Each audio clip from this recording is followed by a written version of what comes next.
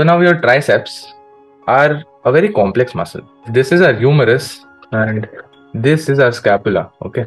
This humerus moves around the scapula like this. Okay.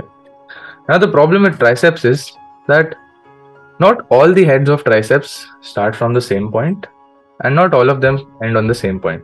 This makes it a bit difficult to train all the heads of the triceps. Okay. Now this is our human skeleton. When we see the humerus, this is the humerus.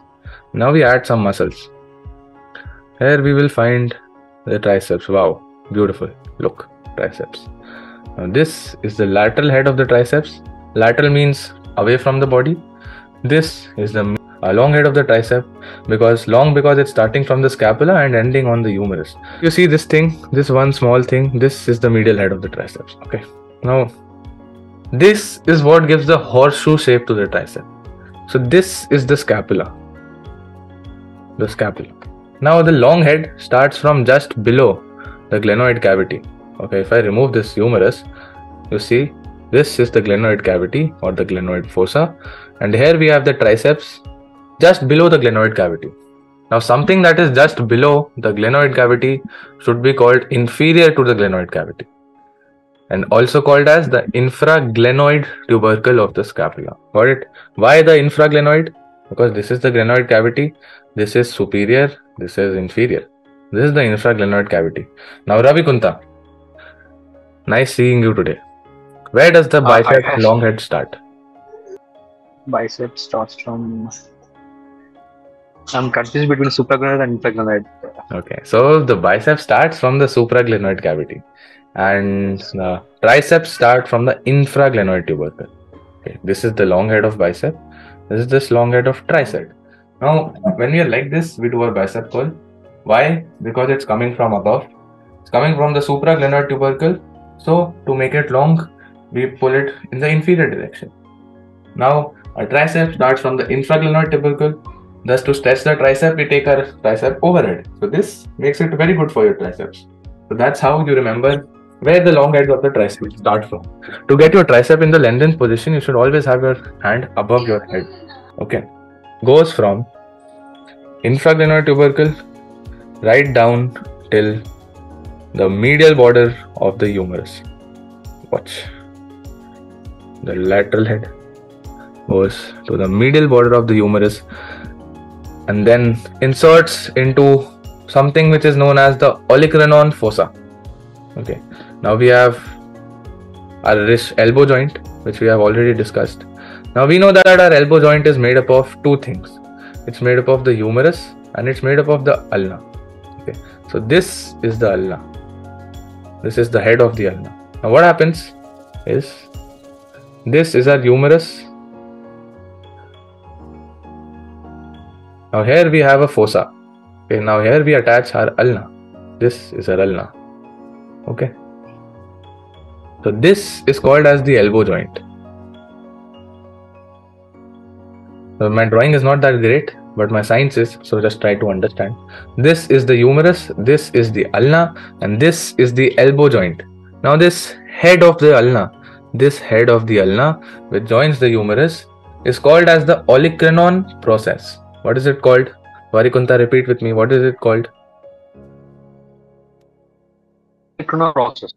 Olecranon process. Okay. Now, process is something that is a head or it has some pointy end. Okay. Now, a process always joins into something that is a cavity or is a fossa. So, the same place on the humerus will be called as the olecranon fossa. Okay. So, our olecranon tubercle or olecranon head joins into the olecranon fossa. Okay, so this is the elbow joint. Now our triceps, what happens is our triceps, here we have the scapula right here. Okay, now this is the infraglenoid tubercle. Our triceps start from here, they run along the medial border of the humerus, run along, and then they come down here till the olecranon process. Okay, right here.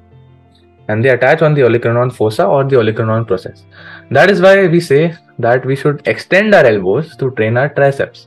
Even though our triceps are starting here, they come down till here. And that's why they have the function of elbow extension. It's a biarticular muscle, and your bicep is a triarticular muscle. See how word boggling this is. Our bicep is a triarticular, but our tricep is a biarticular muscle. Okay, so why biarticular triarticular? Because bicep passes through 3 joints, triarticular. Tricep passes through 2 joints, biarticular. Last time we discussed how bicep is triarticular. It crosses the shoulder joint, it crosses the elbow joint, and it crosses the radioulnar joint. Okay. Our tricep is a biarticular muscle because it crosses the shoulder joint and the elbow joint. It does not cross the radius. Why? Because elbow joint is only made up of the humerus and the ulna. Okay. Right? So, what the basis of this is, a medial head. Why is it in the lateral direction? Is it actually in the lateral direction? No. So our long head starts first. Then our lateral head is also a big muscle which starts from the humerus and ends on the humerus and ulna as well. But our medial head lies below these 2 muscles. Okay, it is not a separate head. 2 heads. We have, check my video. We have the long head. We have the lateral head. Both of these attach on the olecranon process, and now we have the medial head, which is below both of these, like this. This also attaches on the olecranon process. The triceps have same insertions, but they have different origins. So this is our long head again. Long head. This is our lateral head, which starts from the medial border of the humerus, and then it ends same place, olecranon process, olecranon fossa. Okay, you can very clearly see the olecranon process and the olecranon fossa in this one. Okay, very clearly visible to all of you. Yeah. Okay, so now we have the medial head, which is right below both of these. Look, beautiful. This is beautiful. Okay, this is the long head, lateral head.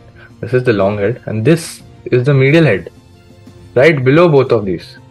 You see, the tricep extension or the elbow extension, what we traditionally feel, we think that this is extension. This is shoulder extension. This is not elbow extension. This is elbow flexion, and then we go down. This is extension. That's it. This is neutral position, anatomical position. This is flexion. This is extension. This is not extension. This is shoulder extension, not the elbow extension. You look, the elbow, it's always straight when it goes behind. You can't bend the elbow behind. That is why this is the maximum extended position of the elbow. And elbow extension is only against resistance. You can't extend the elbow because it starts at the anatomical position as completely extended. Okay, so that was all about the medial head. This is the lateral head, which starts from the medial border of the humerus, ends on the ulna, ends on the olecranon process. Basic. Now we watch motions. Look, this is also for elbow extension.